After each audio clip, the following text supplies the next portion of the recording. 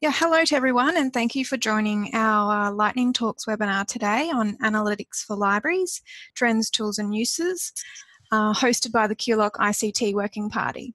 So my name is Donaghey, and I'm the Digital Services Librarian at Bond University and also the current convener for the QULOC ICT Working Party.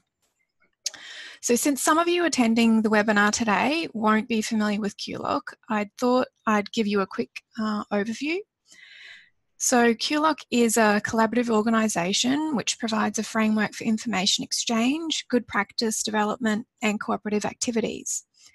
QULOC supports the promotion of common interests relating to the teaching, learning and research needs of our member institutions. The ICT Working Party is just one of 5 working parties in addition to 2 practitioner groups, and working party members meet about 3 times a year and often hold professional development events for members to attend. And this year, the ICT Working Party decided to hold a webinar on the topic of analytics. And due to the popularity of the topic, we decided to open registrations up to outside of QULOC. So we have 5 presenters today from our member institutions presenting on case studies of how analytics have been used in their libraries. And we're also very lucky to have Aaron Tay opening up the webinar, and I can see he's connected now. So Aaron is the Manager of Library Analytics and Research Librarian at Singapore Management University. And Aaron also writes for his blog, Musings About Librarianship, where he has covered analytics in many of his posts. So before I hand over to Aaron, I will mention that we will take questions at the end of each of our presentations, but please use the chat to submit your question as we'll be keeping everyone muted throughout the webinar. All right, so I think we're ready to go, Aaron. I can stop sharing my screen and I'll hand over to you. Hello, can you guys hear me? Yes. Yeah, okay. Let me share the screen.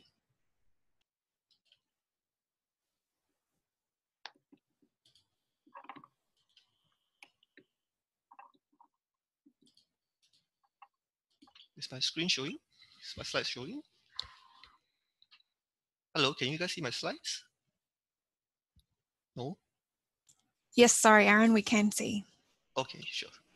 Okay, so very good morning to all of you. Thank you, Jessie, for inviting me to the QULOC webinar.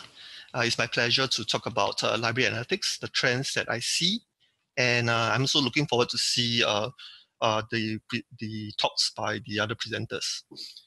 Okay, so what do I see coming in library analytics, in the field of library analytics? First thing I see, there's increasing analytics capabilities in libraries. I see the fact that many libraries are now doing a lot more with electronic resource usage beyond just counter stats, and we're doing a lot to measure more than just physical footfall. Of course, there's a whole area of interest in terms of analytics to show value. And lastly, there's increasing interest in using predictive analytics and learning analytics. So I'll go into them one by one. Okay. So as you guys already know, in recent years, there's been interest outside of libraries in data science, in machine learning, and this has resulted in a set of general tools that are easy to use. For example, Tableau, Power BI, QULOC. These are tools that are almost what you see and what you get in terms of visualization software. So they've been used by librarians as well. So for example, I think one of the talks after me will talk about how they're using Tableau to connect to Alma analytics using web connectors. So this area will continue to improve, and the barrier to entry to doing good analytics will reduce over time. So other examples are things like OpenRefine, which many librarians are now more and more familiar, which they use this to clean data. Of course, on the more cutting edge and more advanced side, there are tools that are open source like RapidMiner that allow you to do machine learning, and R, which is basically an overall programming language for data cleaning, machine learning, and various data cleaning tasks, data tasks. The other thing I see in university libraries is that there's a parallel development towards an interest in data research management. So many academic libraries are pushing towards data research management, and there's interest in also learning how to manage data, how to clean data, how to manipulate data, and how to visualize data. So there are many movements like the library data carpentry movement, And in my own institution, we have started baby steps to do holding bite-sized programs on data management classes. So for example, we have classes on data visualization using Tableau, data cleaning using OpenRefine, and so on. And we find that the demand for such classes is much higher than the demand for, say, reference or for searching for articles. So this is the area that I think academic libraries will be moving towards. And this, of course, will benefit the benefit library analytics as well, as more and more librarians get familiar with data cleaning and data analytics skills. The other area, of course, in the past few years was the improvement in our library for analytics capabilities when it comes to things like our library management systems. So I saw this tweet. Gene Tolman is the CEO of Innovative. So he was saying that last year he was saying that the library systems, basically the library management systems, are 8 to 10 years behind when it comes to analytics. This is of course true. If you use systems like Millennium, you will realize that it's almost impossible to get the data stats you want. Of course, the new breed of library management systems, or what Marshall Breeding calls the library platform, library services platforms, things like Sierra, things like Alma, which I believe most people here are familiar with, have analytics baked in. So there'll be talks later about Alma Analytics, so I won't talk more about this. But the only thing I'll say is that I was attending a webinar a couple of days ago, and I was very excited when I saw that there's this idea of doing benchmarking in Alma Analytics, so that you can not just visualize your counter stats, but you can actually also benchmark against other libraries. So there seems to be a move towards benchmarking in library analytics. So a couple of days ago, Ithaca also announced a project where they were trying to understand and study library acquisition patterns. The interesting thing about this is that they're leveraging library management systems like Alma and WorldShare to do this benchmarking. So benchmarking seems to be a big thing in library analytics these days. The other thing I see is there's a rise of third-party services that want to provide analytics capabilities to libraries. Basically, you can kind of outsource some of your analytics workload to them. So there are services like the Journal Usage Statistical Portal. So this is basically, in the past, was basically mostly UK libraries, but now I see non-UK libraries joining as well. So they will help you manage your SUSHI and your counter stats, and you also get the advantage of being able to benchmark against other libraries that are on the system. The other thing that I saw is RateLink for libraries. Again, this service I haven't tried before, but I look at their website. They're basically, again, offering to manage for you your SUSHI and give you nice dashboards and nice graphs and so on of your counter stats. So the third service that I find interesting recently is OneScience. So OneScience is this organization that is well known for their capability in terms of assessing the state of open access. So they have crawlers that go all around the web to calculate the amount of open access available. So fairly recently, they actually demoed to me this service they have called OA Finder, OA Figure, and OA Folder. Basically, OA Figure and OA Folder, which I think is more of more interest. Basically, what they do is that they will actually give you you will give them data, you can give them a list of journals, and they will be able to pull out data on your behalf in terms of counter stats. And the part that's a bit unique is that they will be able to tell you how many % of each journal is actually open access to aid decision making in terms of subscriptions. So they have a special element there in terms of their open access capabilities. They also can benchmark your library, or rather your institution, in terms of how open your researchers are compared to other institutions.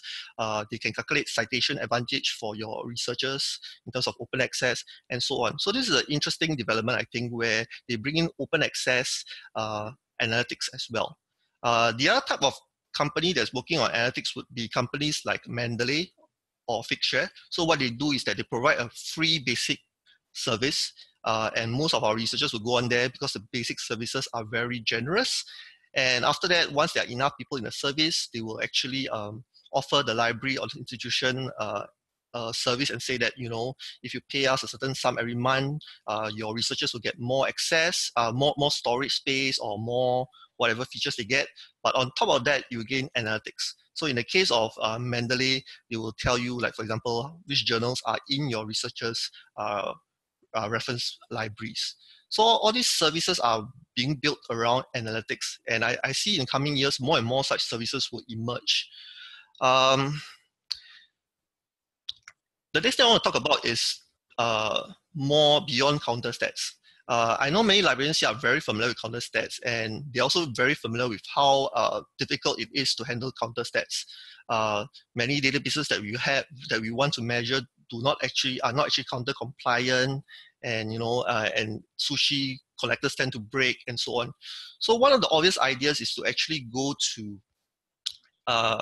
directly to the source, go to the EzProxy logs and see what we can actually pull up from EzProxy logs. Using EzProxy logs to measure usage is easy if you care about sessions only. But when you want to find out about downloads, it's a lot more tricky because you need to be able to create filters or parsers to recognize lines that refers to downloads.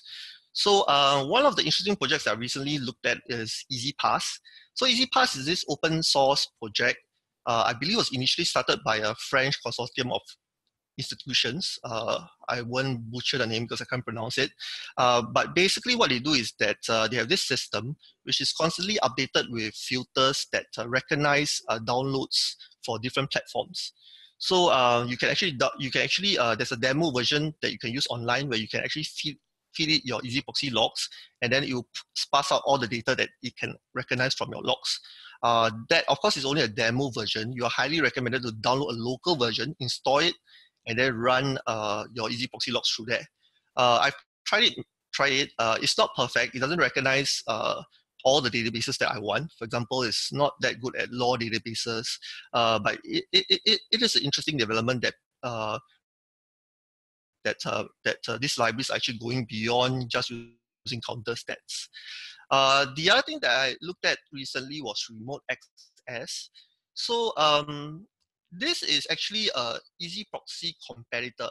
So when I looked at their capabilities, they were basically EzProxy, the same features that you're used to, but they have analytics baked into the system. Actually give you measurements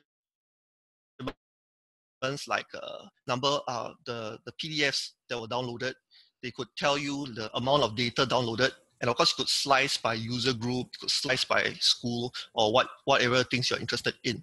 So this is another interesting development where there's a new service that comes up that's designed to compete on analytics. So this is something to look at that I'm looking at. Beyond electronic resource usage, the other area that of course nowadays we're interested is in terms of physical usage. There's a lot of interest now in space analytics. In the past, all we looked at was the footfall. We counted the number of people who came to the library.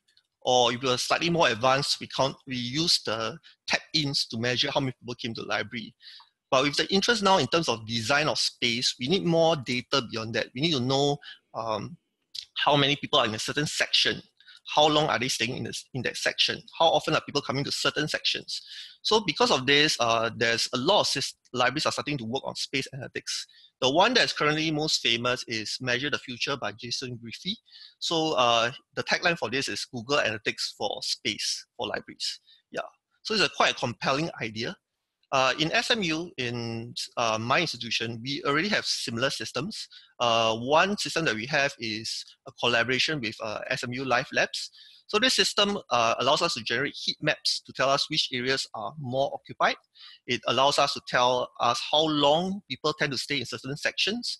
It tells us how often people visit the library, and even tells us, it allows us to see the flow of traffic from one part of the campus building to another part of the campus building. So all this works using Wi-Fi detection systems. The other system that we have is a commercial system by Skywave. So this is employed in many shopping malls, and basically it uses cameras to measure people moving in and out of certain areas. So again, this is, I wouldn't say innovative now. I believe more and more libraries are moving towards this. The other thing I will talk about beyond just using all these analytics for data-driven decisions is there's a trend, of course, in the last few years to show value using library data. So one of the earlier studies that I was aware of was by JUSP, the Library Impact Data Study, where they correlated the say the number of e-resources accessed by students with the course, with the degree class they obtained. So this was a very early correlation study. Since then, there's been dozens of correlation studies done in the UK, the US, and of course Australia. And a recent survey, recent paper, upcoming paper in the College and Research Libraries actually interviewed provosts around in the US, and they were surprisingly to me, they found that 72% of the provosts actually felt that correlations with student academic success would have a high influence on budget requests with them. So they compared things like usage studies, usage figures, satisfaction figures, and all these measures, they felt that, most of them felt that correlations with student academic success was what they really wanted to see and would influence their decisions on budgets. So this was quite an interesting result. Beyond all this, now I'm going to talk about slightly more cutting edge things. Of course, right now, the idea is there's a lot of interest in machine learning. I'm not aware of many libraries that do a lot of machine learning. Recently, I came across one of the talks by Wayne State University that talked about using OCLC APIs to try to do machine learning using TensorFlow. But the speaker also stressed that this was extremely experimental. So this is something that I think we will see in the future, particularly when analytics platforms like IBM Watson are lowering the barriers to entry to machine learning. So this is something that I think will come in the future. The other thing that again seems to be emerging is the interest in chatbots. Chatbots are nothing new to libraries, I think. Libraries have tried on and off in the past 5 to 10 years without much success. Again, there's now a new attempt to do it again using the latest machine learning techniques. My colleague Wee Hyong is actually working on a chatbot which integrates with Primo and Alma APIs. And he's actually giving a talk at Igloo, I think next week. So I won't steal his thunder to talk more about this. And lastly, the area that a lot of libraries are now looking at, or universities are looking at, is learning analytics. So this goes beyond just correlation studies, but focuses on the institution level. So for example, library data can be used together with, say, data from Blackboard to try to create interventions. So for example, you could predict in advance that a certain student requires more help. So again, this is another area that libraries cannot go alone. So this is something that's emerging. If you are interested in institutional learning analytics, you can watch this webinar online where this is being discussed. So this is an area. Of course, the other area that if you're interested, if you're also interested in learning analytics, in the UK, JUSP is also working on learning analytics. Okay, so that's all I have for today. So thank you very much for having me. Great. Thank you so much, Aaron. Does anyone have any questions they would like to ask? Go ahead and use the chat if you do. I'll ask one while we're waiting. So I just was wondering what your perspectives are on what really the biggest challenges for libraries when they begin delving into analytics. Like, is it getting staff trained, or is it communicating value? What do you think is the biggest challenge? I think the greatest challenge is that it's unclear at I think one of the greatest challenges is that you have to decide before you do into library analytics what your goal is, because library analytics can be used in many ways. It can be used for operational decision making. It can be used to show value, and different stakeholders would have different interests and agendas. So as a library analytics manager, occasionally you'll be pulled in many different directions. Different people will want different things. So it's important to be clear what the goal is. Yeah. So this is something that I've been learning in the past year or two on this area. Skills can be learned. Resources can be obtained. But the goal itself is something that's tricky, particularly in an area like library analytics, which is pretty new to most libraries. Yeah. Great, thank you. So we do have one question from the attendees. What's the best place to start upskilling myself in this area? There are many possibilities. For me, I've been learning a mix of learning general machine learning skills by reading books on R, on OpenRefine, on RapidMiner. And if you want more library-related things or more academic-related material, there's this website called A Programming Historian. I love his tutorials. They cover everything from how to do data mining, how to do data cleaning, how to use, how to query APIs. So a programming historian would be a good place to start, because most of the case studies that they use are actually very authentic to librarians and people working in the academic fields. So that would be one site that I would highly recommend. And as I mentioned before, basically picking up any book on R or any website on R would be helpful, I would think. Yeah. Wonderful. Yeah. Thank you. I wrote those down myself. So we just have a couple of questions here about the presentation being available or archived somewhere.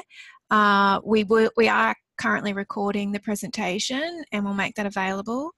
And Aaron, do you use SlideShare as well? Sure. Yeah, I do. Maybe upload your slides there and we can share that with the attendees as well. Sure, I will do that. Yeah. And a specific question, actually, where can we get hold of the JUSP correlation study and learner analytics? I think for the JUSP correlation study, all you have to do is just Google JUSP Library Impact Data Study. You get a blog post, a blog on the project, and you'll see links to publish papers on that project. So that project ended about a couple of years ago. The one on learning analytics, there's a JUSP Learning Analytics website, a project, and they have various things such as a code of conduct and the work that they've been doing. So all these data, all these studies can be easily found on the internet. Yeah. Great. Thank you. Okay, so thank you so much, Aaron. We'll start with the next presenter now. Okay, so we have, next up, we have Suzy Bailey, who is a resource discovery specialist at Griffith University. And today she'll be presenting on analytics for evaluating MARC record services, EzProxy logs, and Tableau. So Suzy, great, we can see your screen now. So if you want to unmute yourself and go for it.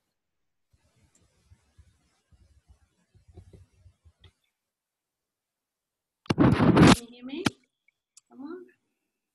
Yes, we can.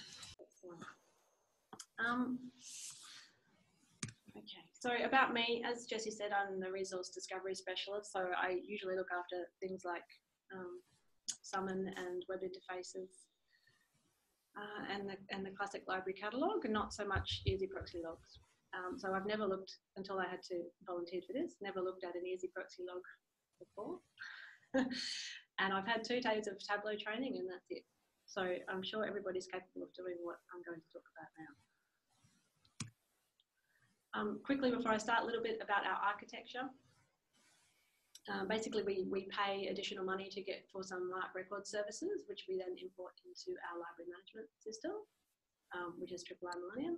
And then we export those from Millennium to our discovery layer, Summon.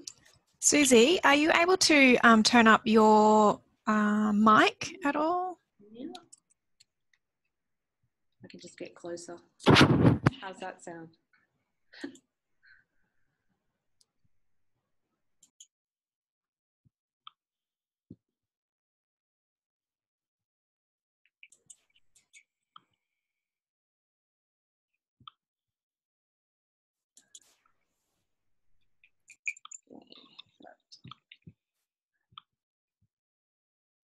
Sorry, just mix that up. Okay, that's as good as I can do. That's good, great. Okay. Right. So in addition to exporting our MARC records into the discovery layer, we also then check those off in the knowledge base in Entoda, which determines what displays in Summon. So as a result of that, we end up with duplicate records in Summon. one of which we pay for and one of which is included in our Summon subscription. So we were challenged by our acquisitions people, do we need both? How are our users accessing Naxos? So we looked at the potential sources of data, and the obvious choice was to look at the vendor statistics first. But unfortunately, Naxos does not provide referral information in their statistics, so we could not decipher whether people were coming in through Summon or the catalogue or Google or wherever else. So all that we could tell you was that basically people were looking at an average of about 6 tracks per session, so per login. So we know that people are going into Naxos and then browsing once they get into Naxos. So next we looked at the Summon statistics and what Summon could tell us, but Summon does not actually retain any information about electronic usage information. So all we could see is how people were actually searching for music, and so we could see that whilst the majority of searches have no facet applied, people were generally using the music recording facet, which finds the records that are coming from our classic catalogue. Not very many people were using the streaming audio content type, which is the records coming from Summon. So next we look at our LibGuide statistics to see what we could find out. And basically we could see that there was about 100 clicks through from LibGuides through to Naxos, which is about 20% of sessions coming through LibGuides. But that wasn't enough for us to make a decision. So must I really look at EzProxy logs? I was trying to avoid it, but we did. We decided to embark on that. So I must thank Beverly Reynolds, our EzProxy administrator, who helped with some of this task. She extracted some year-to-date lines from our EzProxy logs, which included the string Naxos music in the lines. Now, for those of you who actually look after EzProxy, I thought I would stress that by default, you don't actually get referrer information in your EzProxy logs. You need to make sure that you've modified your configuration files to include the referrer information. Otherwise, you'll find that it may not be in your logs. But basically, as Aaron said, every time a remote user accesses a web page through EzProxy, you get a line in the log file. And if you look at one of the examples there that I've pointed at with the arrow, you can see that it's not just a line for the website that they access. You get a line for a lot of other things that that website pulls in. So if there's images on that website, you'll get a line for that. If it's pulling in JavaScript, you'll get a line for that. So analysing the logs is not as simple as just saying, oh, one line equals one login, if you like. There could be multiple lines in your transaction log that equate to the single session. So what we did was decided to pull them into Tableau to see if we could make some sense of things. So can I just get an indication how many people have used Tableau by raising your hand?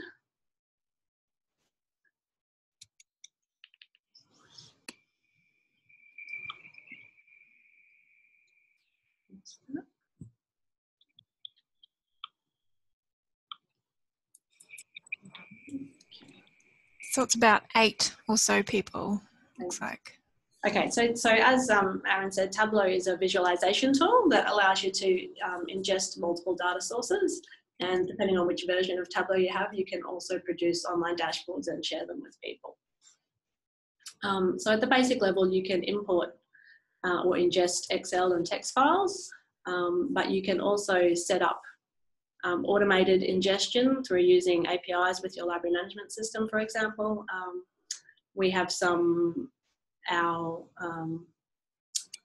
IT service management tool that exports into a Google Doc, and then the Google Doc automatically pulls into Tableau on a regular basis. So there's lots of automation that you can do with Tableau if you have it set up. But for the purposes of what I'm talking about today, I just used a free version, free trial download, to do what I'm going to talk about. So what I did was to import the text file from our EzProxy logs into Tableau, which was about 200,000 lines, and then run a filter to exclude the lines that were not directly retrieving items or works. So this kind of requires you, as Aaron alluded to, requires you to be familiar with the URL structure of the platform to understand what's actually in the logs and whether that equates to a download or somebody viewing a page, or whether it's an irrelevant line that's just about an image that's being pulled in. So all of the links that are in our library catalogue point to either an item.asp page or a work.asp page. So that's why we've put that filtering, because we're only interested in looking at whether people are coming through our catalogue or whether people are coming through Summon. Once you've got your data into Tableau, you can then create calculated fields to make sense of your data. So this might look a bit scary, but basically what Tableau does is it takes your Excel file or your text file and turns it into a database, like a relational database, and then you can then use SQL and other sort of programming logic to make sense of things. So this line here is basically just telling my chart, which you'll see at the end, to label things in a sensible way so that people know that bblearn.griffith.edu.au is actually Learning at Griffith, our Blackboard learning management system, rather than just seeing the URL. And then you get something pretty at the end, which looks like this. So I'll just go into Tableau so you can see that. So, I mean, this is just telling us how many, oops, I can't see it because it's so small.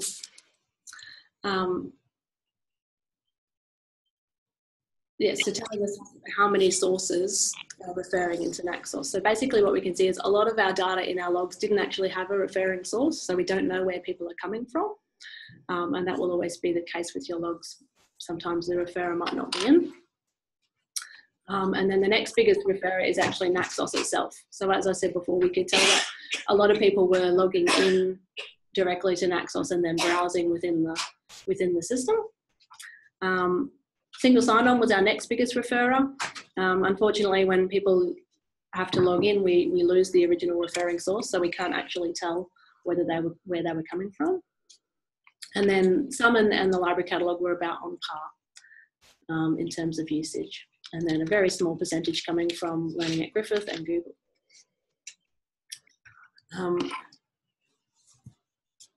It's quite easy to sort of play around with the data, so you can drag things in and out quite easily if you want to change the view. So you can just take things out if you like the table view and drag things in.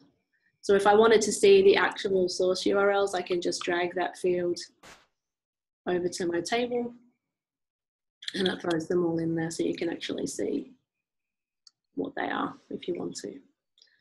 So it's quite flexible and easy to sort of change your output and get a graphical output if that's what you like. But you can also see a tabular format as well. So did we actually need both the MARC records and the records from our knowledge base? The decision was no, we don't need them, at least not for discovery. So there are, I guess, other considerations such as, you know, what's in your library management system and whether you want everything that you've paid for in there and that sort of thing. But certainly from a discovery perspective, we decided that we did not need both and that the records from the knowledge base were sufficient for our needs.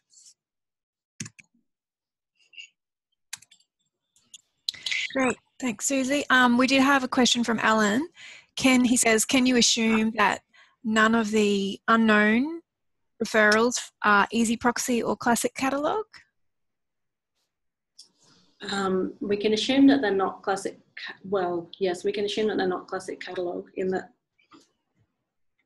the referrer, there's no reason why the referrer wouldn't be in there for the Classic Catalogue. What do you mean by EzProxy itself?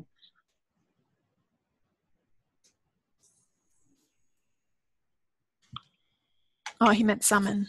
Summon, yeah. I mean, it's possible that there are lines in there that did come from Summon or the catalogue that just for some reason didn't capture the referrer, but it's all a bit, it's just sort of as good as you can get, I think, is the the takeaway. So I mean, it's nothing, it's not perfect, and in the absence of not having any counter stats and not having anything else to make a decision on, it's better than nothing, but it's certainly not ideal. Great. And okay, and another question, what is your guess about the unknown blob? Unknown blob, yes. I don't have a guess. Well, interestingly, none of the so LibGuides didn't come through as a referrer for any of, but even though we know that there were clicks through from LibGuides to Naxos, LibGuides didn't come through as a referrer on any of the lines in that period that we analysed. So obviously there are some platforms that don't send referrer information for whatever reason. So definitely LibGuides would have to be some of them. And we have another question. Does your e-resource traffic go through EzProxy, i.e. how to track traffic that does not come through EzProxy, like on-campus use? Yeah, so at the moment, we've recently just switched, so all of our traffic on and off campus does go through EzProxy for 99.9% of things.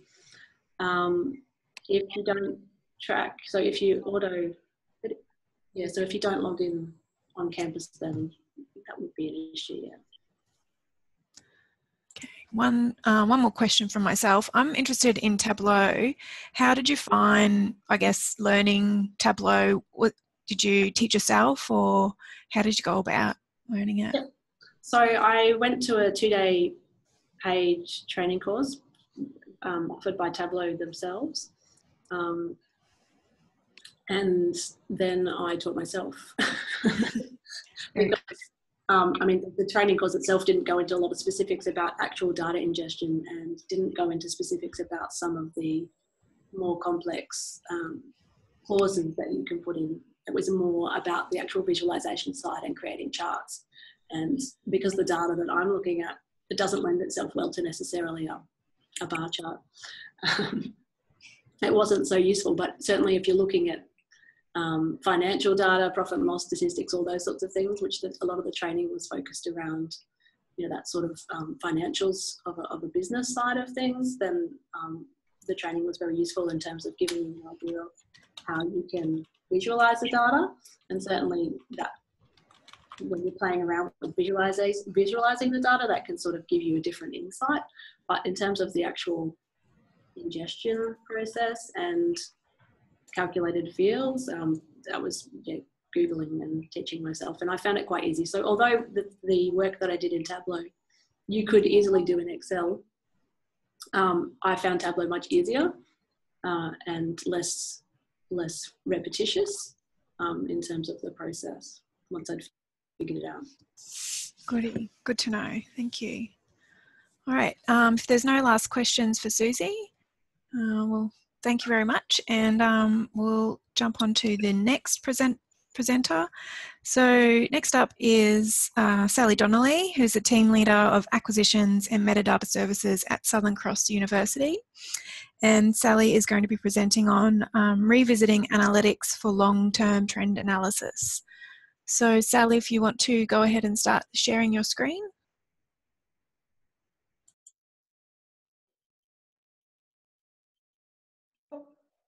On the background.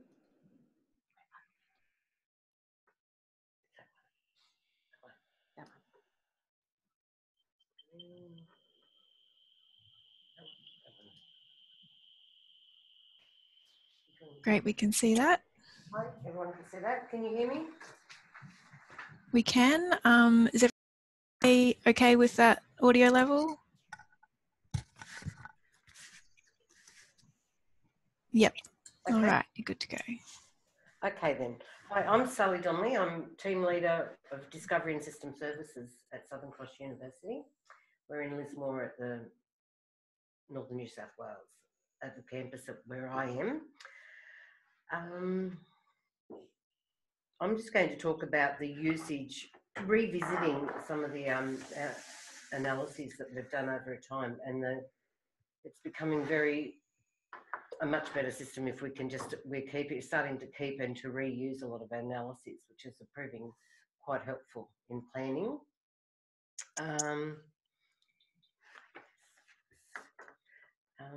Now, I know there are some people out here that don't use Alma. Our system, library management system, is Alma. So we're using design analytics that comes with the package of Alma from Ex Libris. Now, some of my visuals will be from containing data from Alma, but it's not actually specifically an Alma talk. So it shouldn't be too confusing for people that don't use Alma. So what I've today is that our librarians here, our liaison librarians, have access to the design analytics and have been provided with some basic training, but because of their busy lives, they're in and out of the library a lot, moving around through the schools and everything. They don't have time to make that definite time where they can sit down and do a lot of work that's required with the analytics to start producing some of the results that they require. So as a result, our Discovery and System Services team do a lot of the majority of the analytics searches and produce tables and whatever else that they need for any of their work. Previous to getting ourselves more organised, if we did analysis or something like that, we'd often file it away into our own personal drive on a computer, or half save it into a part of analytics, but no one else. We didn't, regularly share the information or the actual search with other people within the library. So what we've found is that we've started to set up a little system, save things, and to go back and to reuse them, and they're becoming quite helpful. So what we did when we went from Alma to Aleph to Alma, we started to do some more work with analytics and to create a lot more processes for people.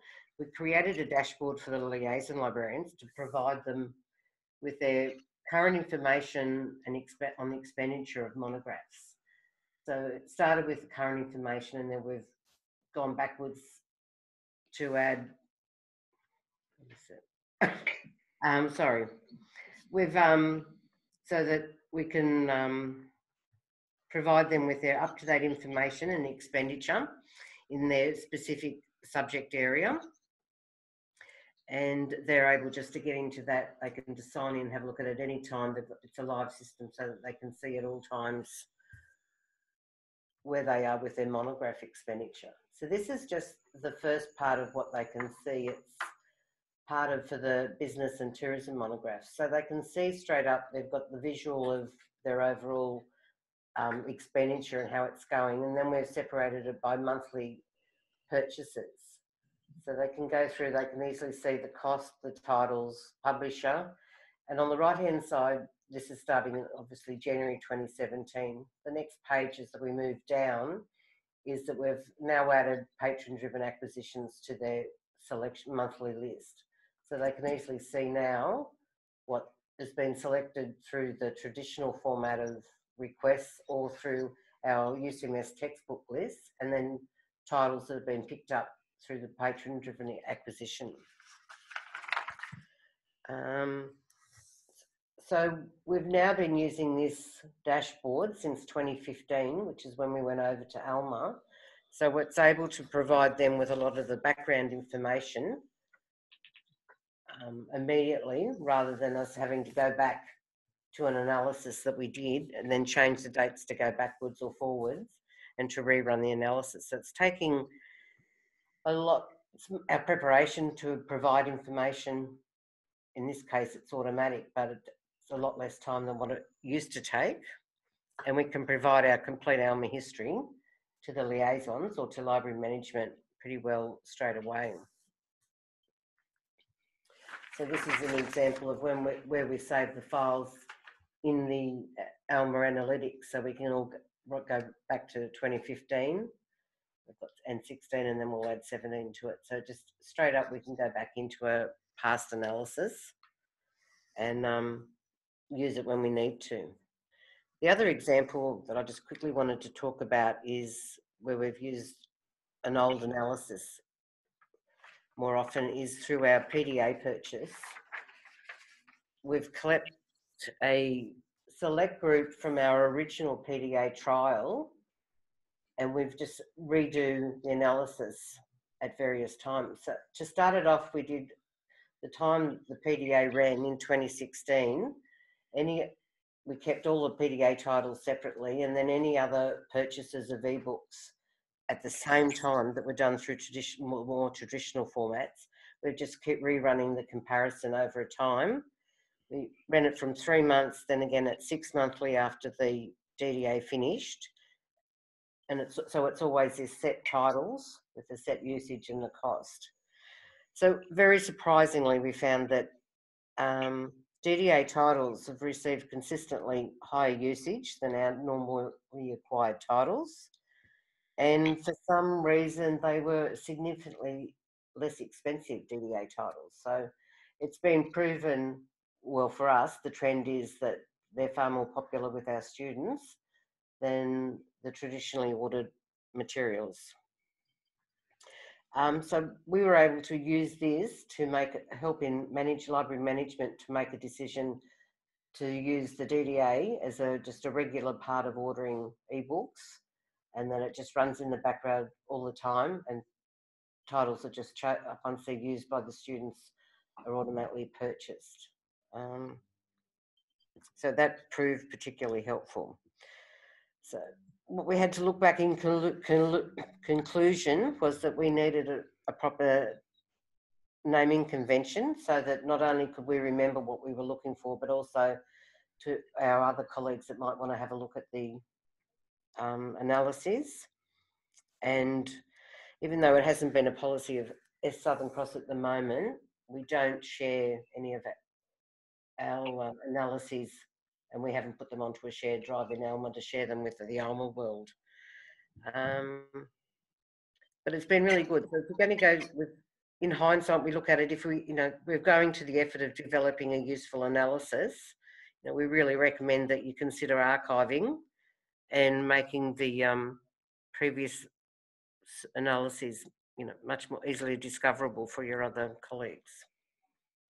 So I think that's about it. So thank you for listening. Thank you, Sally. Any questions at all for Sally? I have one. So with your Alma analytics reports that you've created, are they general or generic enough for you to put them in the Alma, I guess, shared analytics folders for maybe other institutions to run if they want? There's probably some there that we could have a look at. We just have to look at them, and then we could put them into the shared drive. We just have to discuss it with the team, so to speak. Great. I think that might be really good. Some people, yeah, because it would just replicate the other institutions' data there instead, but that might be quite helpful. Okay, so we do have a couple of questions coming through. Was this report template created by you, or is it standard, like an out-of-the-box one? No, it was, we created it. We have a couple of people in the team, our manager, Alexander Sussman, Bronwyn Coleman, who's in the team, and myself, and we've just, at various times, we either work together, we work separately to come up with these. Most of them, it's something that we've started it from scratch with. Yeah. Yeah, a lot of the out-of-the-box ones are generally too general, I find. Yeah. But a lot of this we started from was we did a review of our purchasing with the liaisons and their subscriptions. Once we went over to Alma, we reviewed, why we kept all those statistics, how we were doing it, and this was just, a result of it was this dashboard that came out of it. So it was well worth it. Mm. Okay, we have another question from the attendees. Do you have a staff member to manage all area of analytics in the library, or does each area run their own analytics as needed? Yeah, pretty much each area runs their own analytics. From Alma. Yep.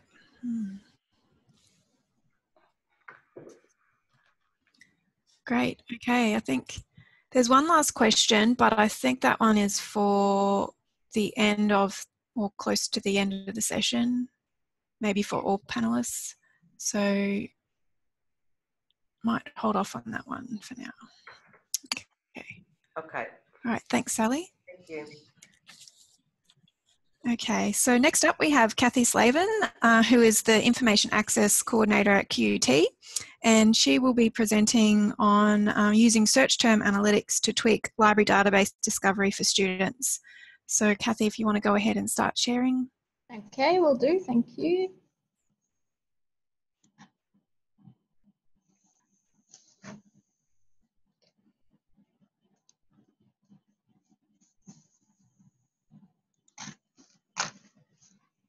Okay, that should be starting to share. I'm assuming people can hear me and see my screen.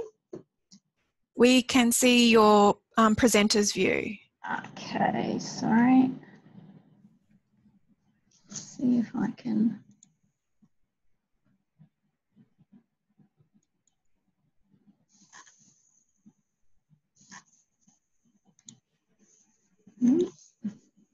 Bear with me.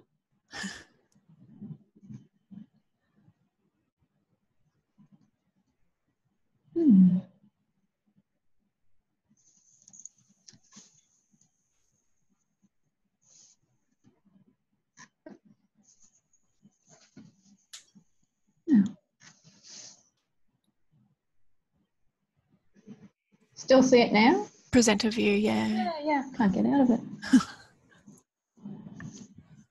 Sorry, guys.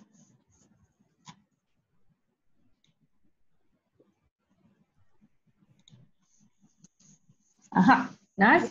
Better. That's better? Yep. Okay, great. Sorry about that.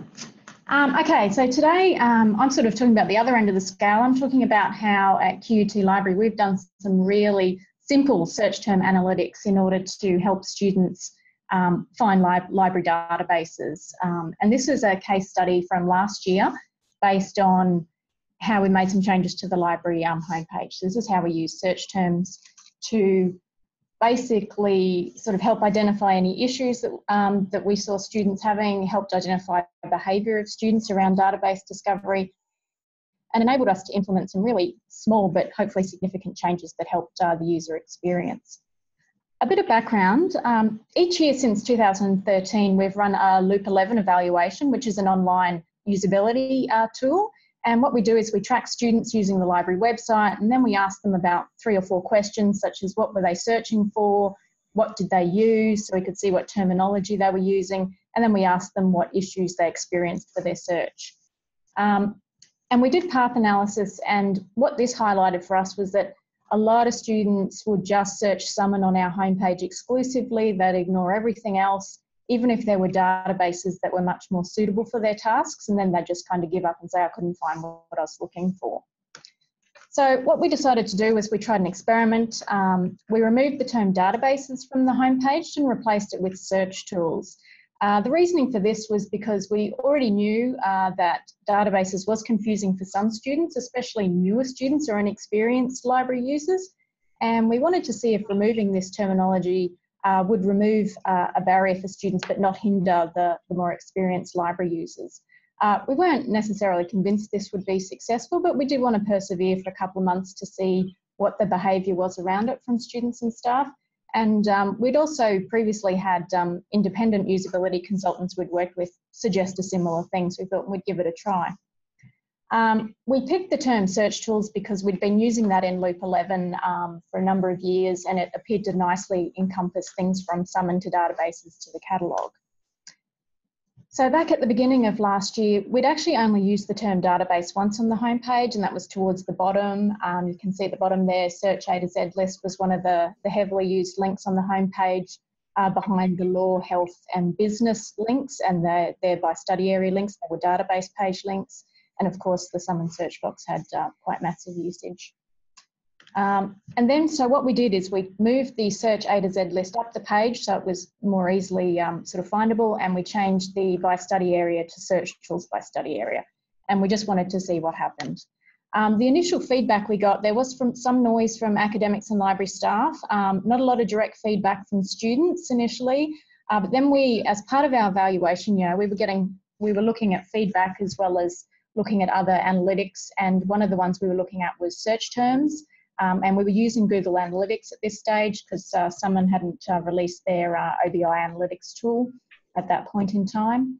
But looking at the search terms within Summon, that told us a bit more of a story. So we started to notice a number of searches appearing for library databases, and you can see from the question marks there, I'd say there was a little bit of frustration that people couldn't find it on the website. We started seeing searches like find databases, QT databases. These hadn't previously been in our Summon search logs. And I mean, there was always the term people always search for databases, but this increased as well. So what we did at this point, and the obvious move would have been to add databases back to the homepage, but we did actually want to see if this was just an initial reaction to the change. So what we did is we already had a databases best bet in Summon. So if someone searched for databases, a link would appear. We modified that to sort of explain how to find databases on the homepage. It was actually, the screenshot here is not the screenshot that it would have been at the time. But what we did is we went into Google Analytics search term and looked at the terms that people were entering to find databases. So now if they were frustrated and couldn't find it and they entered something into our search box, they would actually be directed to where to find database pages. So for example, here, if they'd searched QT databases, they wouldn't be left at a dead end. They would find what they wanted, or they'd be able to get where they wanted. A few months later, we did do a follow-up Loop 11 evaluation, and overall, there weren't many comments, but those that were negative were from experienced library users, and those that were positive were pretty much from first and second year students. It was quite amazing the difference between those that didn't like it and those that did. But again, overall, there weren't that many comments. So as a result, we updated the terminology on the website to include both, so databases and specialised search tools. We added some explanatory text. And what we did then was started again to look at Google Analytics search terms that were coming through for Summon. And we certainly saw a complete drop in the number of people searching for library databases and find databases. We've also just completed another Loop 11 just a couple of weeks ago. And overall, I think our experiment of trying to change the wording around databases didn't necessarily draw more usage to that section of the website, but it did, you know, we're hoping it kind of makes it a little bit more user-friendly for both experienced and new students. But what we found was the most interesting part of this process was as we looked more and more into our Google Analytics search terms, particularly for Summon, we noticed just how many students were using Summon as their main access point for databases, particular individual databases. We realised previously that students were using it, but we didn't realise just how much.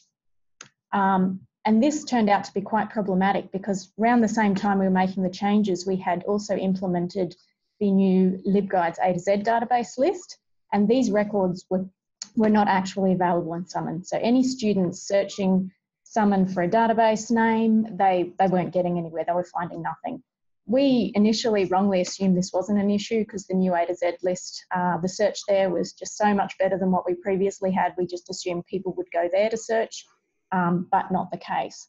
So what we did then very quickly was we did a bulk import of all of our database records as best bets into Summon.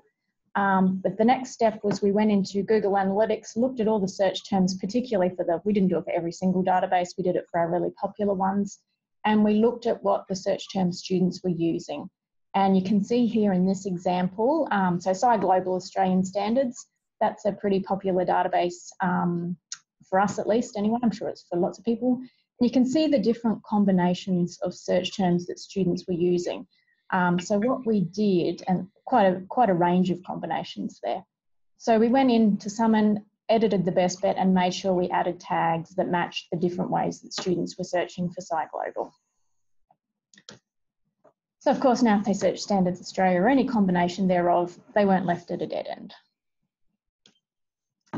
As a follow-up, we continued to monitor our Summon search terms in Google Analytics, and we could see that students or staff were successfully connecting to databases, and we sort of kept monitoring the search terms they were using and adding new tags as we need to. What we did find overall was that the best bets that were based on the analytics tags were significantly better for database discovery compared to just harvesting records or having records in Summon. And this really was because we could really narrow down what students were using. So we thought, okay, this is working well. We also repeated this process for our database A to Z search as well. And so what we did here is we reviewed our LibGuide search statistics to identify database search terms. And what it really highlighted was how many times people misspell database names. And so we went through, and for key or popular databases, we added these, misspelt names to the alternative or keyword field. So in this example, this is the example for EBSCO. So in our database list, this is all the different ways that people search for or spell or attempt to spell EBSCO or EBSCO host databases. So we could tell from that a lot of students wouldn't have been finding what they were looking for. So for a lot of these, we then went to the database record for EBSCO and we added the alternative names or keywords. So if they then search, for example, EBSCO, which seemed to be a common one, into our database pages, then they would actually find the record they were looking for and hopefully learn how it's spelled. We then made sure the same tags were also in Summon because we knew that they were searching Summon as well. I mean, ideally, we wouldn't like to have to duplicate all of this effort, but what we're doing is we're working within the constraints of the systems that we have, but we felt even though there was a lot of manual editing, we thought it was worth it because it really did help students connect to the databases that they needed. What we found also when we were looking through our LibGuide searches is that, students were searching for so much more than just database names. And we already knew this, but it was quite amazing to see how much they were searching for information on a topic or particular books, or in a lot of cases, unit codes or course codes and readings. So what we did with this information, we went, okay, well, we use this to customise our 0 results error message page. So students now, if they just entered something like tobacco smoking into the database list, we did have a custom message that said, yep, nothing found, but if you're looking for articles or books, try here. If you're looking for unit readings, go to QUT readings. There is actually a character limit there, so we would like to have done a bit more, but we couldn't fit that many characters in. So this is just a very quick and straightforward case study. But overall, what we've learned is that you can just access really simple analytics, do stuff day to day. That's a really effective way to help identify pain points for our students. We certainly do get comments from students about finding databases. And so this kind of helped us come up with solutions to improve the user experience. And it didn't require anything more than just access to your analytics tools and to statistics and actually taking the time to look at them. So it's nothing too fancy, but it did work for us. So thank you. I think that's all. Wonderful. Thanks, Cathy. Please go ahead and type in any questions you have for Cathy. We do have some feedback already saying I never thought of including typos in my best bets, so good thinking. Question here. Were you using Google Analytics Search Console to check search terms through Google Search? We were using Google Analytics, so we'd set up profiles for Summon, and within there, under the behaviour tab, there's something for search terms. So that's what we set up a profile there. I'm not sure if that answers the question. I'm not quite sure. Right. I have a question. Were you able to tell, after you added all those new tags to your best bets in Summon, were you able to tell whether the best bets were the click rate went up, or the number of people using best bets went up? No, I don't think we could. It's really hard to get usage on actual best bets from within Summon. But what we could, and I'm pretty sure I've looked at this, I can't recall off the top of my head, but we couldn't track number of clicks on best bets. But what we could do is we could see the search terms and go, and then sometimes we just replicate the search and go, yep, that worked. Yep. It's quite manual, but it does actually really help students. Because Primo's just released a similar feature now, the resource recommender. So there's possibly a few attendees that you know, this would really help them thinking about how they might set that up as well. Yeah, it does work really well. A question from Suzy. Does LibGuides A to Z record search terms, or do you have a GA over the top, a Google Analytics over the top? We do both, but the LibGuides do search terms. Like the LibGuide statistics module, you can get search terms. It's across the entire LibGuides platform, but you can limit it to A to Z, I thought. But we also do Google Analytics as well. All right. No other questions? Fantastic then. Thank you so much, Cathy. Wonderful, thank you. All right, we'll head on to our second last speaker. Hopefully we have enough time for our last, but next up we have Adam Atkinson, who's a Information Resource Officer at the University of Queensland. And Adam's going to be talking about managing counter usage data and SUSHI harvesting in Alma plus JUSP. So, Thanks. All right, thanks. We can see your screen. Okay, can you hear me okay? Yes. Great.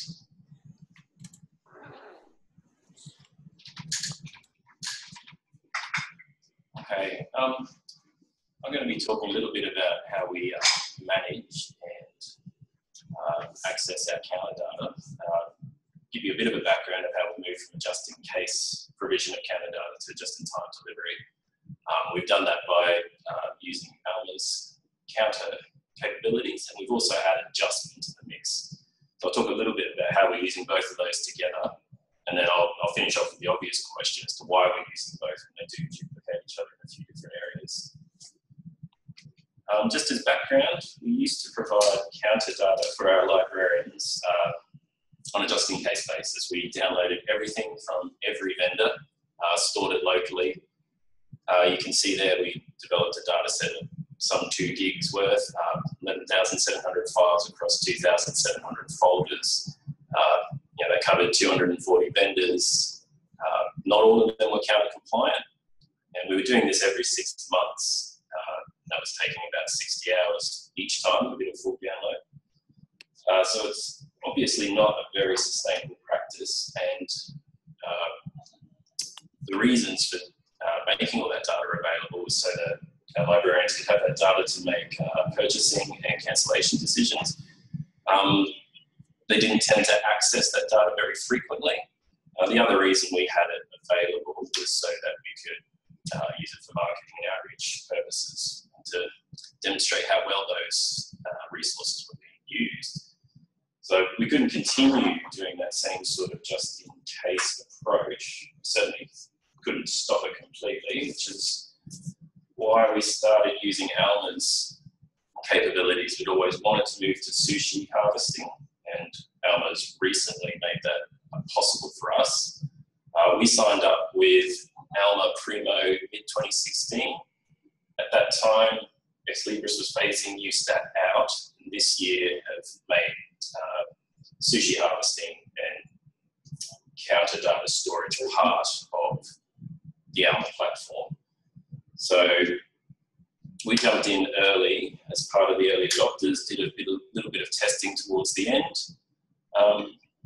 What we did was we uploaded manually all of our existing historical data for the report types that were available from launch, which is the basic journal reports and book reports, and then set about setting up our SUSHI harvesting, which you can see here for each vendor that you've got set up in Alma. You can set up a SUSHI account for each report type that you need and set it to harvest. We have it harvesting every week, and basically it looks for gaps in our data and fills them if it can. And it does require a fair bit of manual intervention. You've got to set up each SUSHI account for each report manually. You can duplicate it, of course, but you've still got to make sure you do each one for each report that you need. And there's also a little bit of interaction required with Ex Libris and our vendors to make sure that the XML requests going out are accurate. Just a simple missing character can make the report fail, and to make sure that the XML response coming back is also accurate. Once that's all harvested, it's sent to Alma Analytics for us, where we can do all sorts of analysis, fairly complex analysis, and that was one of the selling points for us for going to Alma, so that we could use the Alma Analytics product. And we've not had many problems. It's all been quite smooth setting up this SUSHI process, and just a few little tweaks here and there to make sure each vendor is working correctly. And we've added into the mix recently, we've signed up for the JUSP service, which is the Journal Usage Statistics Portal. And basically it is a third-party service that will do all your SUSHI harvesting for you. What it does differently to Alma is there's less manual intervention from us. There's not going to be a vendor sitting here harvesting data unless JUSP knows that it works properly. They liaise with the vendors, they make sure the data is correct, they do lots of quality control checking for us. And then they provide it to us in various charts and data displays, dashboards. I was going to do a quick live demo, but I think we're short on time. I'll just move ahead as to why we're doing both of them together, because I mean, they both are SUSHI harvesting services. The benefit, we do want them to talk to each other because we want to do complex analyses in Alma Analytics. So we have set up SUSHI harvesting accounts for each of the reports that JUSP harvests in Alma so that we can pull that data in. It's a case of making inactive any duplicated accounts and just letting JUSP talk down. And that's been a smooth process. It all works correctly. We're very happy with that. To look at the reasons why we might do both, JUSP is a very user-friendly product. It gives us simple answers. It's very easy to use. You don't require any level of expertise to just get in and ask a simple question, get your answers and get out. Alma Analytics is much more powerful, and you can do far more complex things with it. So we definitely want to keep using that, but it does require quite a lot more expertise to use. So we like to see JUSP as our quick and easy answers, and Alma is where we will do more detailed analysis. Using both together gives us broader benchmarking. Alma Analytics has benchmarking, but of course that's limited to Alma users, and they have to opt in to make the data available. JUSP gives us access to more users regardless of whatever library platform they might be using. An exciting selling point for JUSP is that we are anticipating that it'll make our core reporting simpler. Part of what they did in the UK, where they started, was to assist in the SCONAL returns. So we're hoping and anticipating that our usage data and probably what our electronic holdings might be provided directly to core from JUSP. And the final benefit that we see of having both is that JUSP is actively doing quality checks on our data. Alma doesn't do that, and that's fine. It's a self-service service. The other benefit that JUSP offers us is that they sue vendors to get them on board as SUSHI providers. And we see that as a big benefit. We'd rather have all of our data coming via SUSHI and all of our usage data being counter. So that is basically where we're at. It's a quick summary. Quite happy with both products, and we see them working together very well. So that's about it from me. Thank you. Great, thank you, Adam. So does anyone have any questions for Adam at all? I think you've kind of answered maybe a lot of people's questions on your why both screen. Very interesting to see your comment about making call reporting simpler, and the benchmarking point is very interesting as well. Great.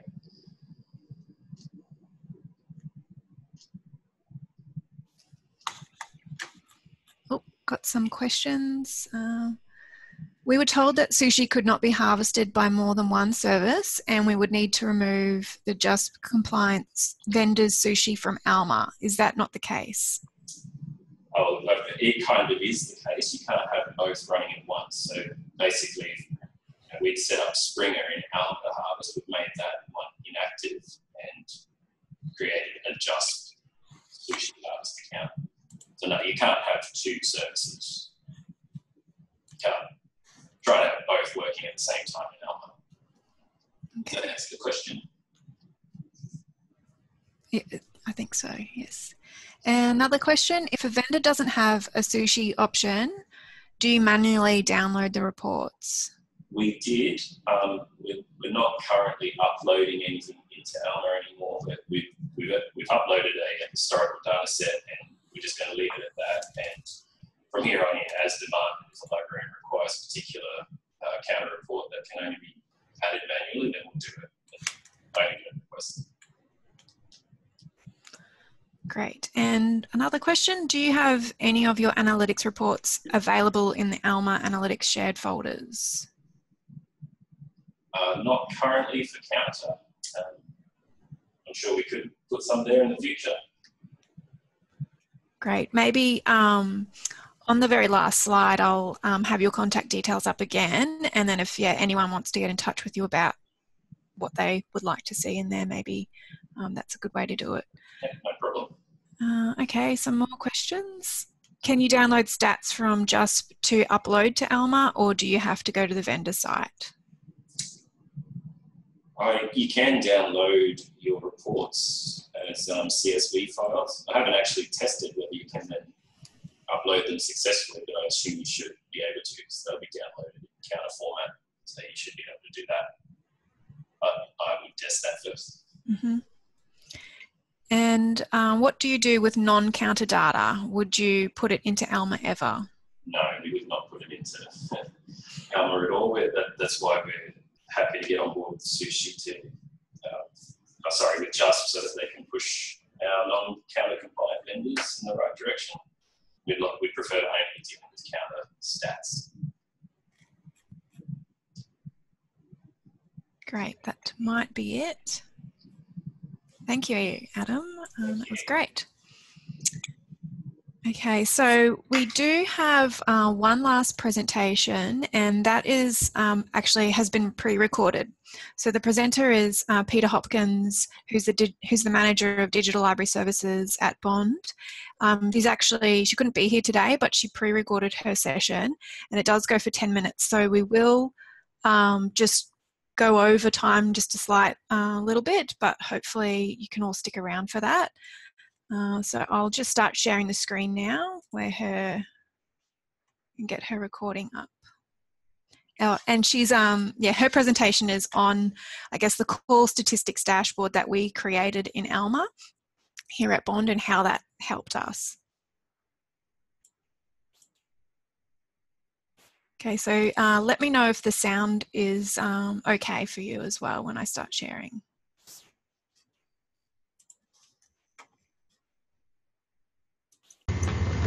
Hello everyone, I'm going to tell you a little bit about our call statistics dashboard that we have set up in Alma Analytics.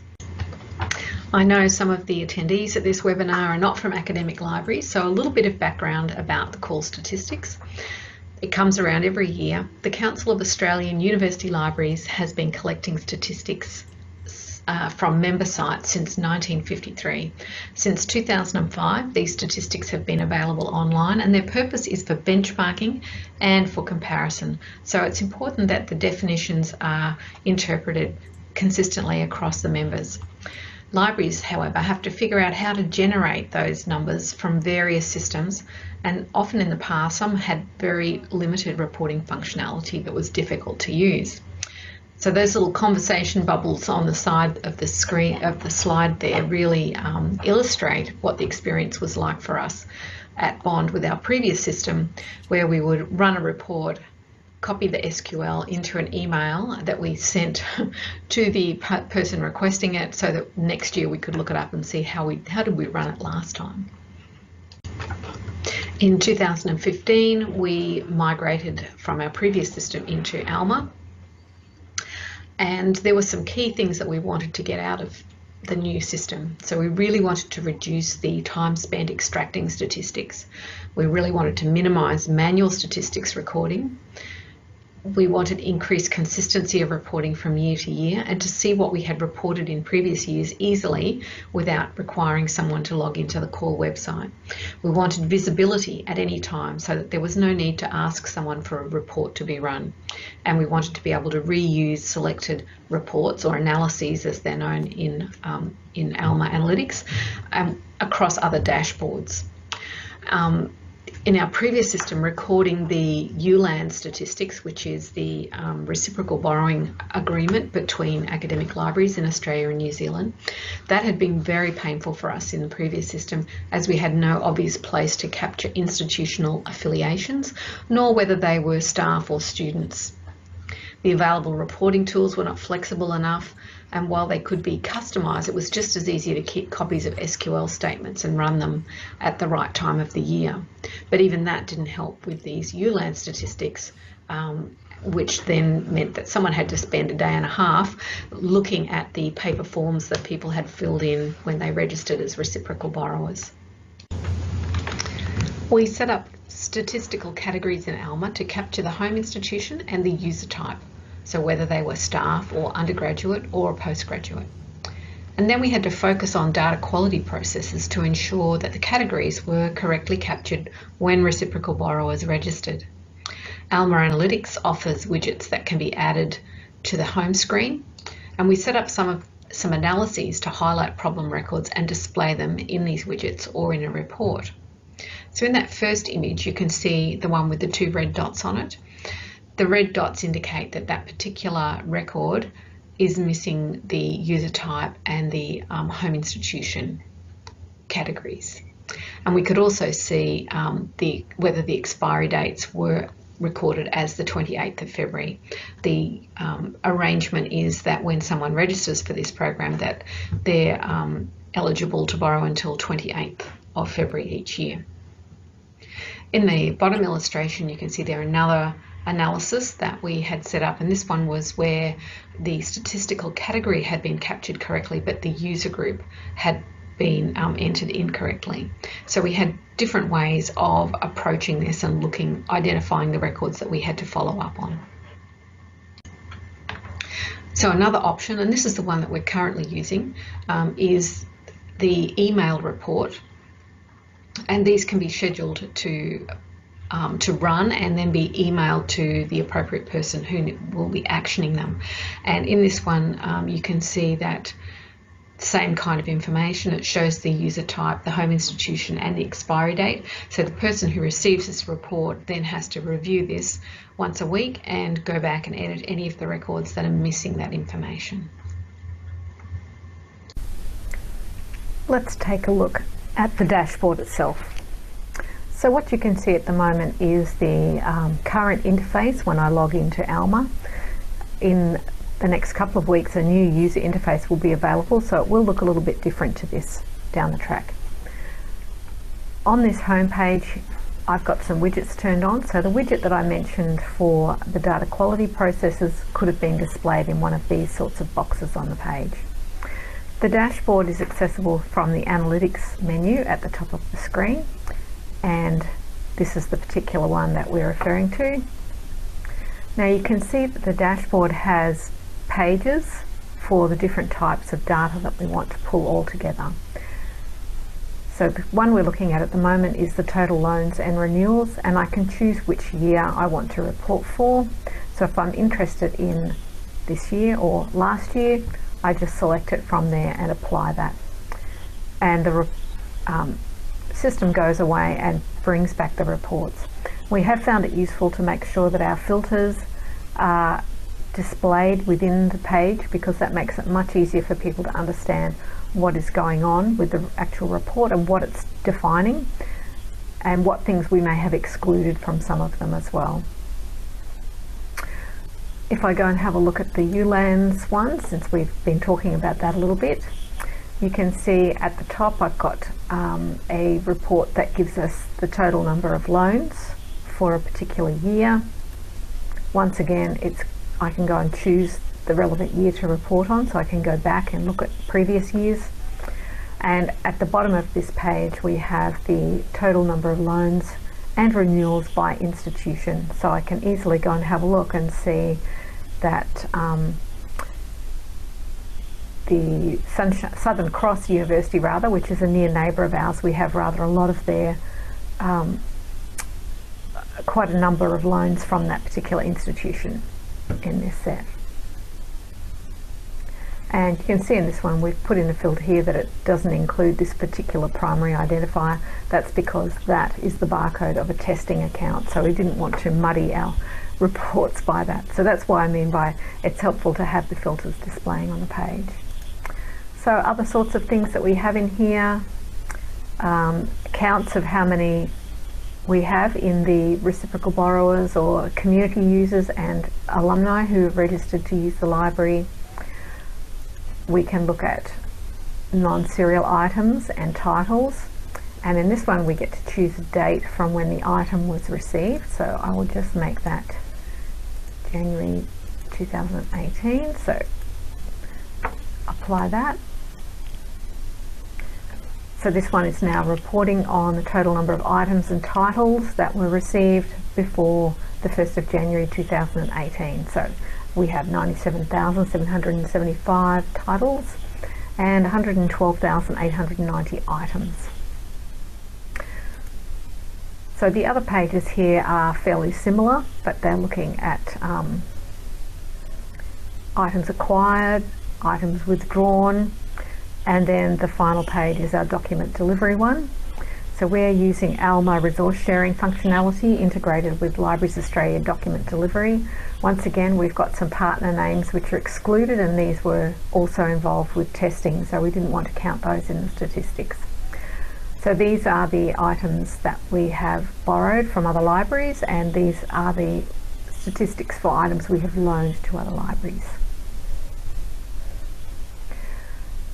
We may do some work in the future to add some more visual sort of displays into this dashboard, and just to give you an idea of what's possible, we'll have a look at one of our other ones where we have some 3-year comparisons of loans and renewals set up, and we can add these sorts of graphs and charts into them. There is also another one which has a pie chart in it. So that gives you a bit of an idea of the sorts of things that we have available to us in the dashboards. So the question then is, did we get what we wanted? Once the reports and dashboard were set up, they're ready to go whenever needed. There's no more reviewing paper registration forms. The data quality checking takes very little time, so that's a reasonable exchange in the amount of effort that was gone into for the ULAN's statistics in the past.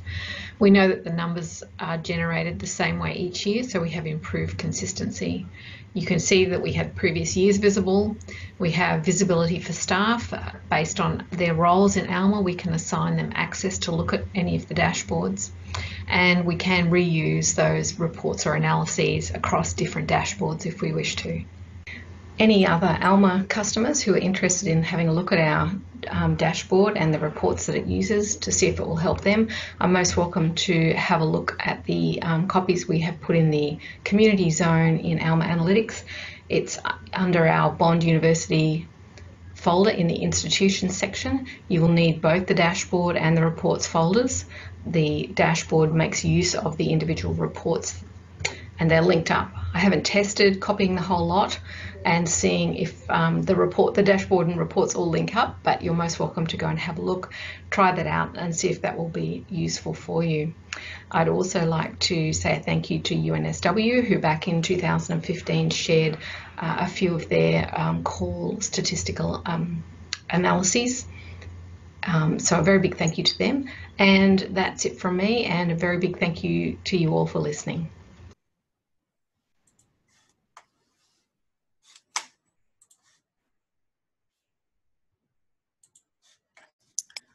All right, I'll just share the last slide. Okay. All right, so we've reached the end of our lightning talks. So thank you to all the presenters for sharing their case studies. I think it really highlights, I guess, the range of different things happening in the institutions in regards to library analytics. And a big thank you to Aaron Tay for sharing his knowledge and insight into this growing trend. So we hope these presentations have provided some food for thought for you on what you could do in your institution. So I've put up on the screen here the contact details of our presenters today in case you have any further questions. And of course, since Peta was not available to answer any questions today, please feel free to get in contact with her. And so on behalf of the QULOC ICT Working Party, I'd like to thank you all for attending today, and goodbye. Thank you.